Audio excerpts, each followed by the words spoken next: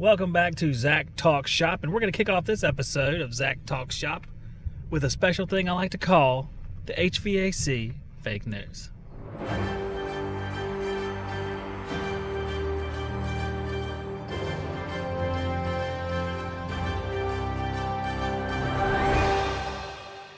In the HVAC fake news today, we have another story about different manufacturers.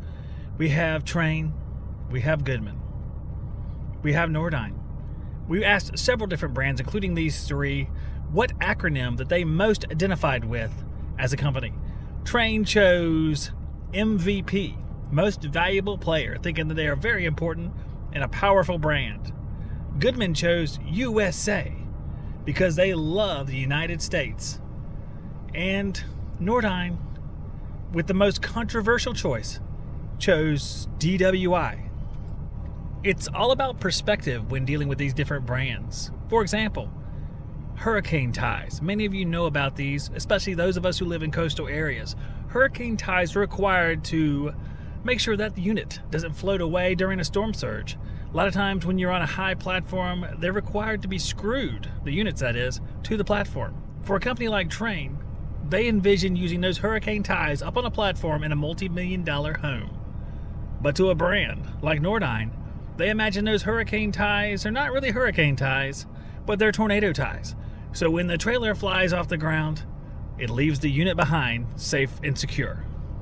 At a recent company retreat, Goodman dealers implored Goodman Manufacturing to take part in the Camptown games that they had going on. One such game was Keep Away, and they implored Goodman Manufacturing to please allow the refrigerant to keep away from the outside world by stopping leaks. Goodman responded, "New phone, who dis?" Goodman Manufacturing has pioneered a new expansion valve that they're releasing next year, 2025. TXVs fail all the time, and Goodman's tired of it personally. So they decided to create the human expansion valve. A man that works for $5 an hour that operates a crank based on the load inside your house. When he cranks down on the TXV, it lets less refrigerant into the coil, causes the superheat to go up, and you get less cooling. When it gets really hot outside, he lets off of it. More refrigerant goes in and the cooling capacity goes up. Just like a mechanical TXV, these TXVs can become stuck or tired, and instead of using AC Renew, Goodman recommends using Adderall to free up your TXV. That's enough of the HVAC fake news for now. Back to our regular program.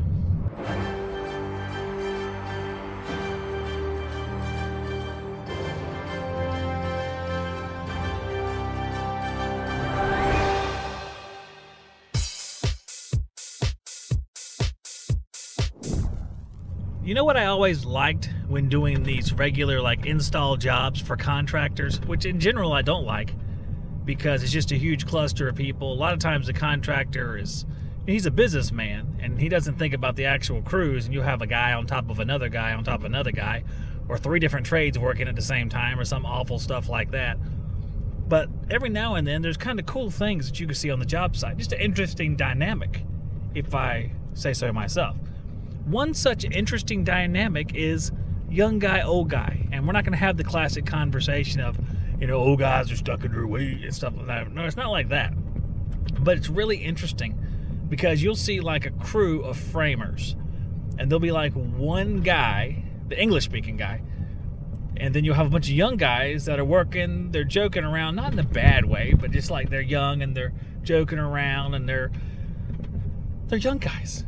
Come on, they're young, they're having a good time. But then there'll be an old guy, the trim carpenter. He'll be a guy that's 63 years old, and he's in charge of cutting all the trim, and he's just been around the block for a million years, and doesn't talk to anybody. He just listens to music. Sometimes it's classical music. I always like the guys who listen to classical music because it's the total opposite.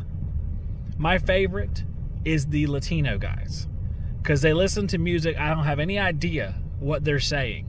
I have no idea what the guy's saying, but the music is just the best. And I'm sure that all Latin music is not the same, but the stuff you hear a stereotypical Mexican restaurant, I just love listening to that stuff while I'm at work. It just puts me in a better mood. And I can't really do it right. It's like, and I can just imagine some lady with 2 fans dancing around and like confetti falling out of the sky. I don't know why, but I think it's great. I just love it. I love some of the dynamics of the job site. I like the old guy who, he's been around the block. He's been around for so long. If he thinks something's BS, he just doesn't even talk to it.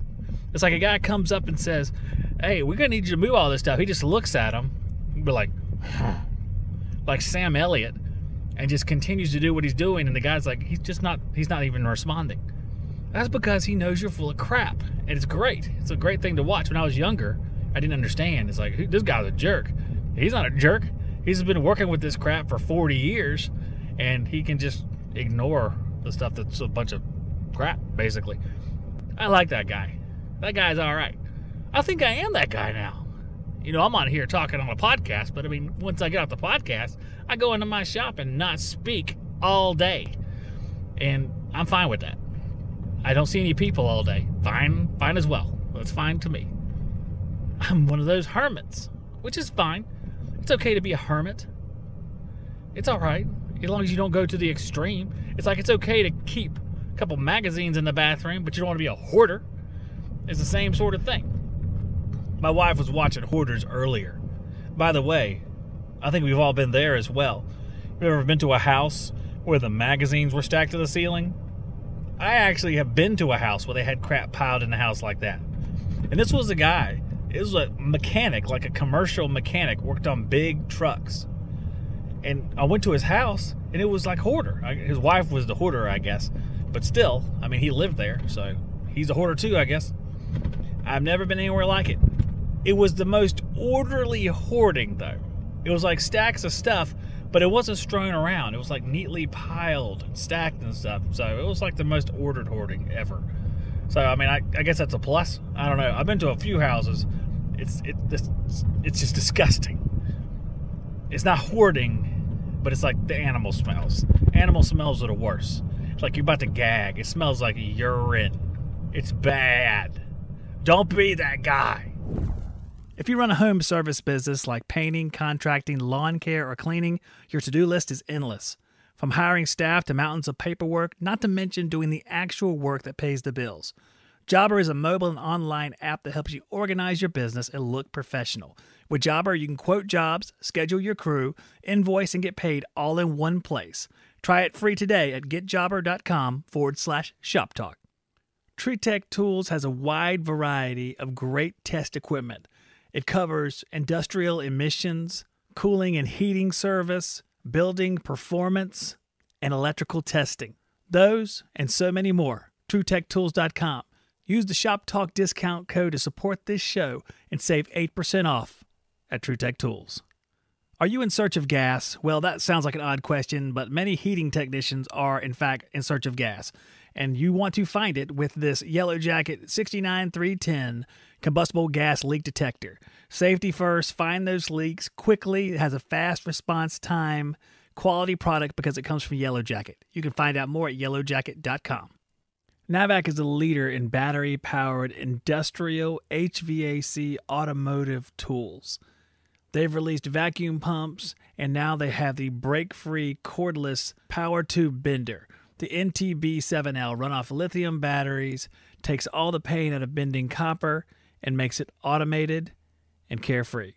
You can find out more at navacglobal.com. If you don't mind taking a minute and supporting this podcast by leaving a review, I'd appreciate it.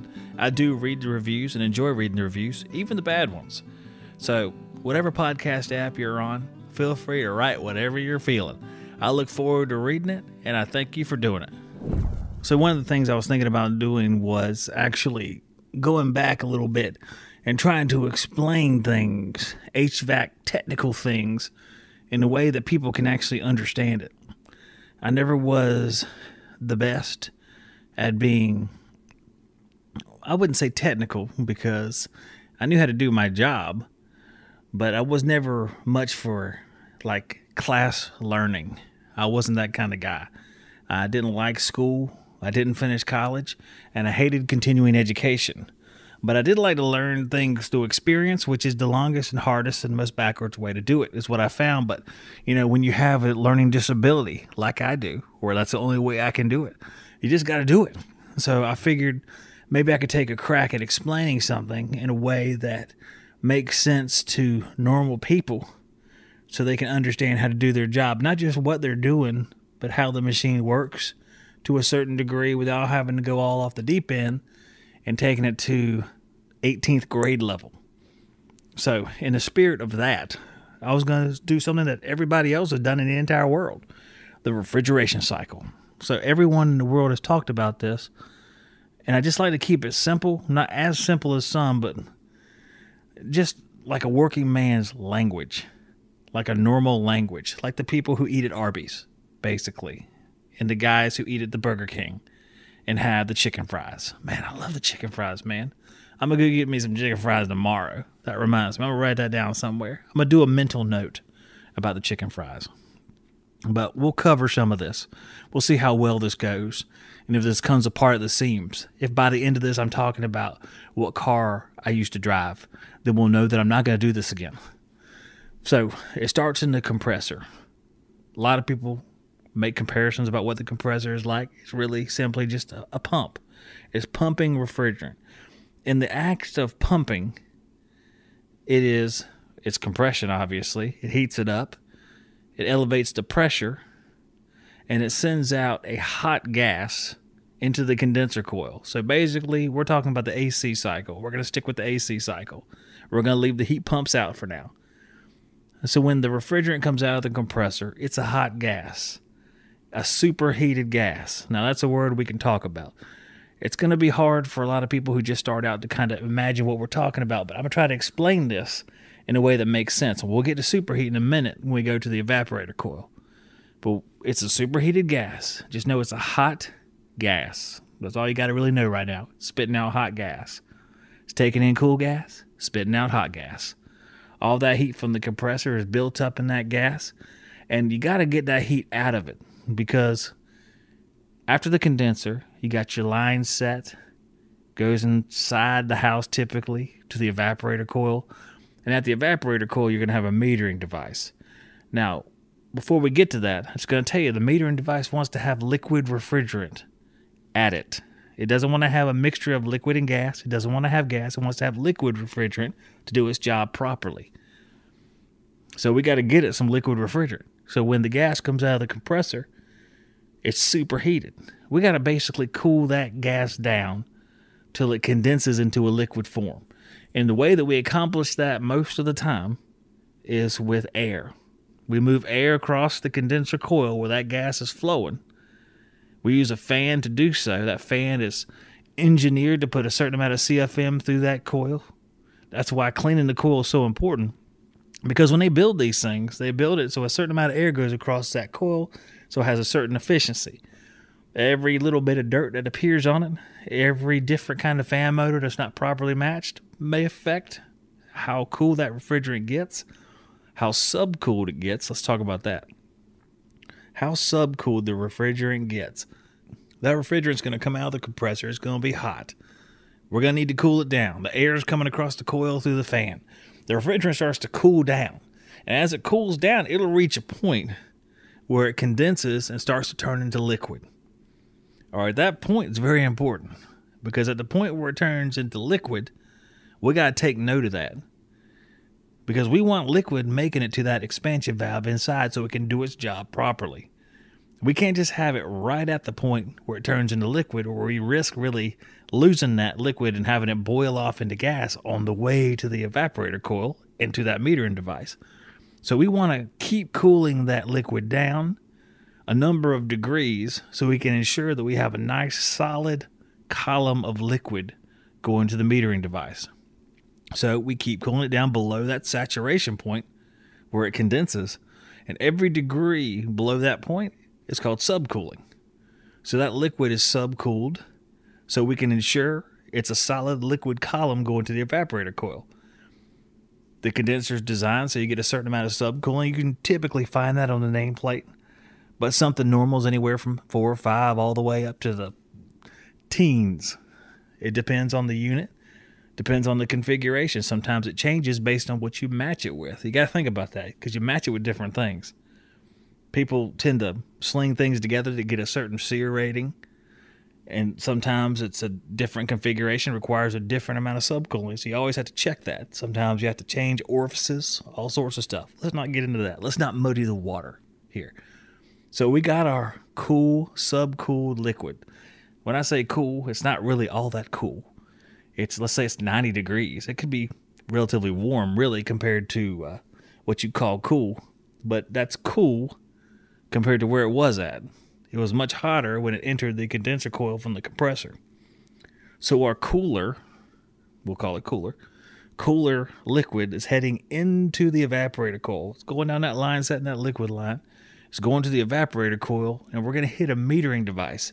Now, a metering device, simply put, is a restriction. It's a calculated, engineered restriction in the line meant to lower the pressure of that refrigerant. So when it goes through the metering device, it goes through at a lower pressure.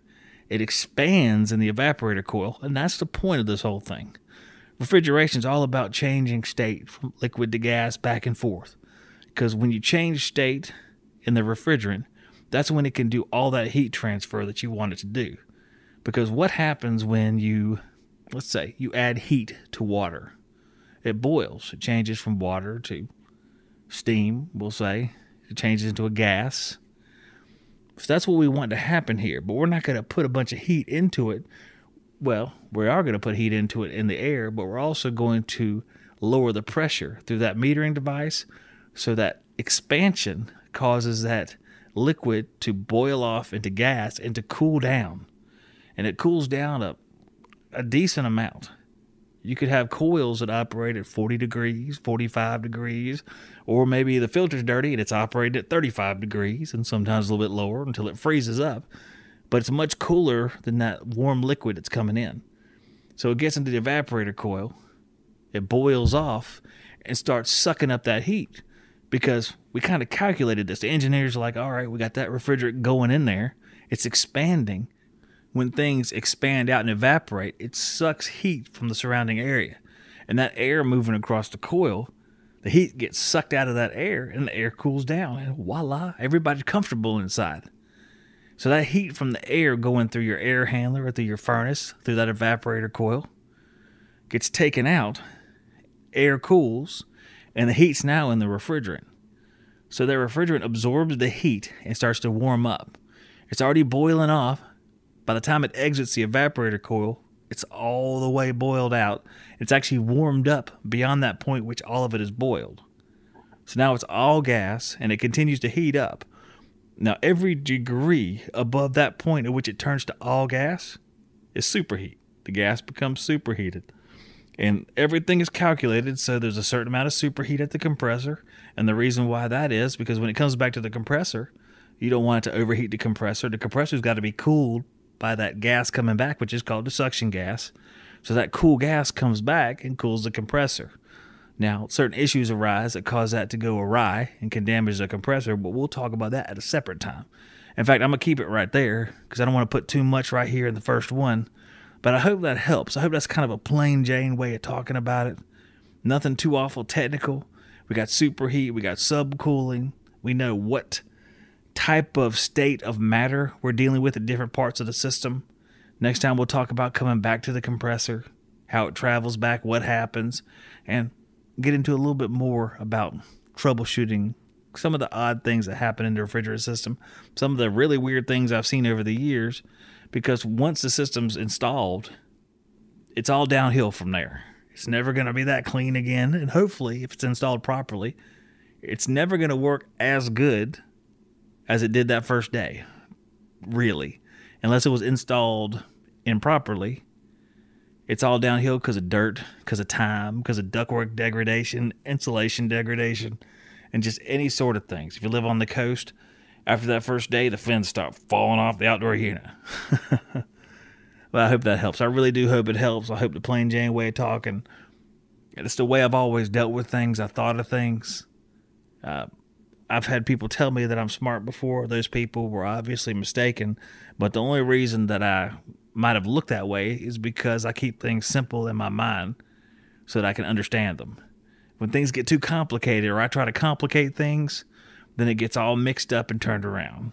So if I can break them down, make them simple, which a lot of times things are simple and people try to make them complicated. I think they do that just, I don't know if they do it so they look smarter or they justify like their teaching position. I don't know what it is, but things are often not as complicated for useful knowledge, like what you need to do your job. You can make things more complicated, but you're never going to need it. And I'm trying to give you what you need. And I hope you feel like you got what you need. Maybe learned something, got a refresher on something. That's me. That's your refresher for today. I hope you guys have a good time until next time we talk. God bless all of you, and I'll see you on the next one.